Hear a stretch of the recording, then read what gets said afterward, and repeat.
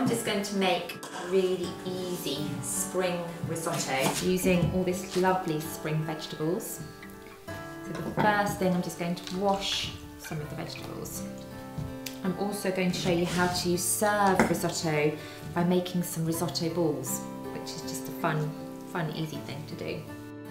So start by just chopping up the leeks, spring onions and celery. When you're making a risotto, it's a really good idea to have all your ingredients ready before you start cooking, because once you are at the hob, you really need to stay there and keep an eye on the rice as it cooks. So even though I'm not going to use these spring greens until later, I'm going to wash and chop them now as well. And get the garlic ready too.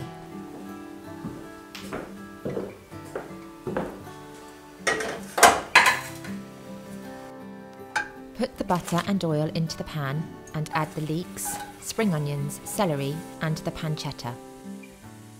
And gently soften for 10 minutes. Then add the garlic and then the rice. It's an important part of the risotto making to sort of really make sure you coat the rice in all those buttery juices. Add a glass full of wine. This is where you need to hang around by the hob and gradually add the hot stock.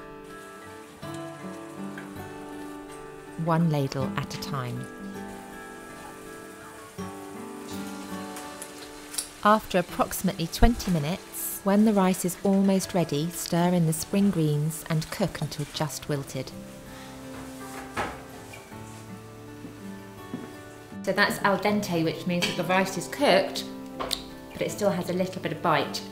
And then all you need to do is put some parmesan over the risotto and cover with the lid for a few minutes. This helps to make the risotto nice and juicy.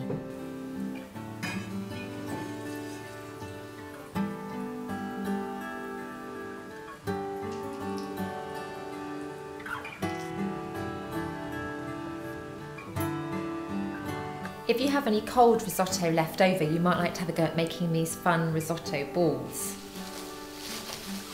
Brush a little olive oil over a roasting dish. First wet your hands and shape a little risotto into a ball.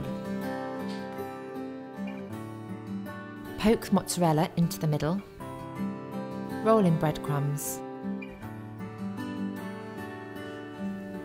And cook in the oven.